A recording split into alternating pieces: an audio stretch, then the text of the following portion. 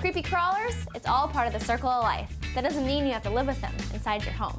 One product I love to keep around my home is Great Stuff Pestblock.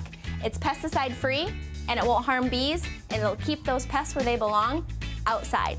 Let's grab a couple things and I'll show you how to get started. Remember, anytime you use Great Stuff, you need your protective eyewear, your gloves, and your long sleeve shirt. Then, securely fasten your Great Stuff Smart Dispenser to your can of Pestblock and shake the can for 60 seconds.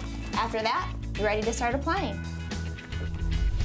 Pests can enter the home at various locations. Under your sink where you have water or pipe penetrations, any place really you have a gap and crack from the inside to the outside of the home.